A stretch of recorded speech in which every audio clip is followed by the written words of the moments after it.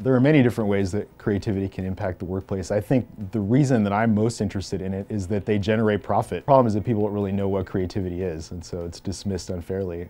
People think of it as only paradigm-shifting, radical ideas that are going to destroy everything we know and be very costly to manage. A creative idea is one that's both novel and useful, or appropriate to solving a problem, which is exactly why I'm so interested in it. They're ideas that take us in a new direction, but are also appropriate to solving a problem. So I've spent the first part of my career thinking about where creative ideas come from, and so that gets back to this theme of individualism and encouraging people to stand out and be different. But I'm moving on now to think more about why people don't see creative ideas for what they are. So what are the biases and errors that people make in evaluating creative ideas? You can be creative in the way you solve problems every day, and creativity matters in every single job, and that's what I stress to my students as well. I'm not talking about a particular job or a particular profession. There's no such thing as a creative job.